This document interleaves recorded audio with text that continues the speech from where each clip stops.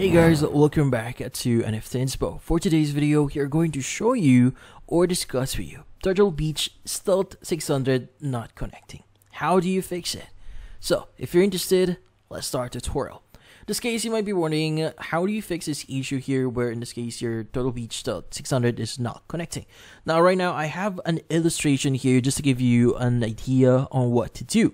So first is you need to first plug in your Turtle Beach Stealth 600 here. Then you want to press and hold the power button on the headset. As you can see, it's going to have that on or off button that you see usually on different devices. But in this case, you just need to press and hold it. Now, while you're holding the power button, turn on your Xbox. So this should prompt your Xbox to search for the headset. Now, once the Xbox starts looking for a connection, release the power button. You might see a red light, which means the headset is trying to connect. So typically, this will actually solve your issue. But then again, if it doesn't solve your issue, there's an alternative way for you to try here to probably, again, fix the issue.